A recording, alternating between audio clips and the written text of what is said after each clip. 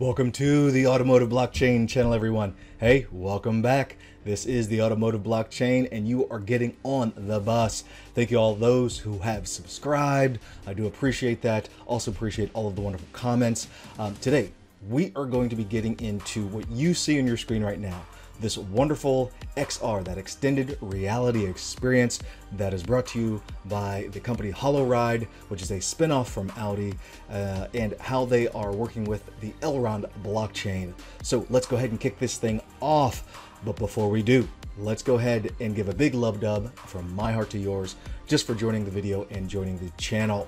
So first, let's go ahead and look at the Automotive Blockchain watch list. What is it? The blockchain watch list is just those particular DLTs, the blockchain industry, etc., that is doing some type of project with the automotive industry. That's why it's called the Automotive Blockchain watch list. This is not financial advice. This is not for you to go, ooh, I get an idea, I'm going to go invest in those things. It's not that. It's just so you can get an idea of the different type of projects in there.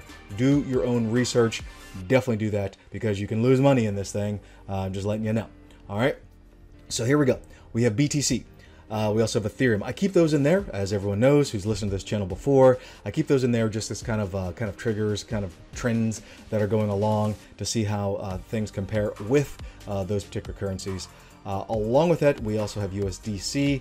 I like USDC personally just because I use it as a hedge. When I see markets going up, going down, I may take a certain percentage of mine and shift them off into USDC to kind of hold some of that profit. So some of you can do that, some of you don't. Let me know what you do in the comment section below. IOTA is in there at 72 cents. Now, in my opinion, once again, you'll be doing your own research on this. I think any of them on this list, if the way that the market is going now, is a gimme. There are going to be a couple that I personally back the truck up on, but and I'll get to that in just a second. So we have Engine Coin, Ontology. I'd also look into the Ontology gas actually in that one. Because I think that's another good one to buy. Now, some of these are, if you notice, a lot of these are below $1. And that's one of the things I like about it. Being below $1 is huge, especially for those of you that are out there and you're trying to figure out where you can get stuff. You got a budget you got to work with. So that's one of the things you look at that. Skip it down. We have Ocean Protocol, IoTeX, Energy Web, scrolling right on down. I wanted to focus on one particular one, and that is VeChain. I've really enjoyed looking at VeChain over the past couple of 2 years that I've been watching them, and I have to admit it's definitely something where I think they're undervalued. There's a couple of other ones on here I think are undervalued, but VeChain is definitely going to be one of those. Another one I think is an up-and-coming one, and as far as this particular watch list is concerned, and that is IoTeX. Right now, I think it's at a good place at less than 2 cents. Definitely something to watch out for, as well as StormX. StormX still new to the scene, but it'll be interesting to see where they go. It's definitely an interesting, we'll just call it a web mall per se, that will be interesting to watch as things develop and this new economy starts to make that shift into full tokenization. So I'll be doing a video very shortly here just on some of the recent stuff with Visa and what they're doing with a number of different banks and cryptocurrency exchanges, etc.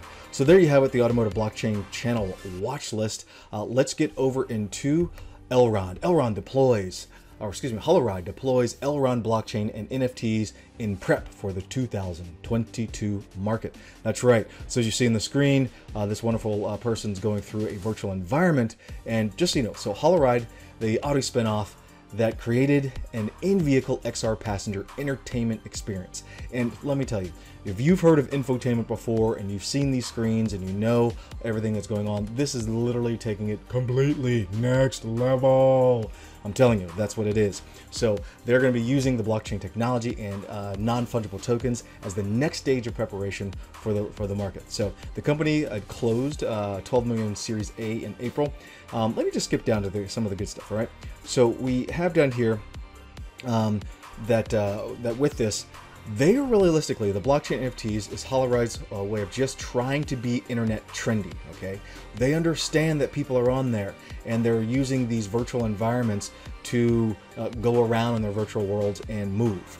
And as you see in this particular video of this person as they're riding around, you understand that as the car is driving around, the person is actually in a virtual world. And there's going to be a lot of gaming institutions that are going to try to build on this Elrond platform in order to integrate with the driving experience. Could you imagine, instead of the kids saying, "Are we there yet? Are we there yet? Are we there yet?" No, now they're literally engaged in a new way. Yes, they have the DVD players, and they have all that other kind of stuff, but this would be something right in there. And I see this as being certain upgrades in the vehicle systems. So in my opinion, I can completely see on how, and I'll take a breath for a minute. This is going to be integrated in with Audi, and it's going to be part of the Elrond system, blockchain system. I get that, but could you imagine also along with that, let's say your mobile device has this experience in it as well, where you put it on your face and you're driving around right into, let's say, the Waze app or maybe the Google Maps app, and it's integrated into that way. That's just something. I'm just saying it's something to keep in mind. All right, so the blockchain and NFTs with this. So as the non-fungible tokens and the gaming industry begin to merge together even more, this is going to be a wild sense of how things are going to be. So I'm really, really looking forward to that. So Holoride's immersive in-vehicle media platform doesn't need blockchain to function. Its passenger experiences sync to the real-time motion and location-based data on the vehicle. So content adjusts to the vehicle's motion. Dun, dun, dun. Hopefully you don't get sick. Where the blockchain plays a role is to help Holoride fairly and transparently distribute the content and compensate, this is the key folks, listen in, compensate developers based on user engagement, time, and value distribution. So they're trying to compensate the developers, not you. Now maybe there may be something coming up in the future that would allow them to add a little bit of a token when you reach certain levels of this driving experience. You know, you may be able to go through there. I do not recommend you play this while driving. I could picture someone who wants to win a Darwin Award and decides to put this on while they're driving because they think they're in a fully autonomous vehicle and they pop that on and boom, there you go. I don't recommend that. Don't do it if you just decide to buy one of these Audis. All right. And I'm pretty sure Audi probably enabled it so that you wouldn't be able to do that while you're driving. Anyway, at least I'd like to believe that. So here's what they said. We said we want to connect all our ecosystem partners in a very fair and transparent manner from the beginning, and the blockchain technology delivers exactly on that. So I want to go over to the Holoride, or excuse me, the Elrond website is internet at scale. Blockchain is live, and you guys can go ahead and click the link on this. But a highly scalable, first and secure blockchain platform for distributed apps, enterprise use cases, and new internet economy. All right. So that is what they were looking at. Go ahead, click on this, dive down in there, but it's going to be for developers, validators. If you yourself are familiar with Elrond, throw some comments in the comment section. This is literally my first time looking into Elrond. I saw this in here and I was like, oh wow, this is pretty cool. So if you know a little bit about it, hey, send some directions my way. I'll put on, I definitely would like to do another video about this, and let me know what you think in the comments section. Don't forget to like, don't forget to subscribe, and I look forward to seeing you next time.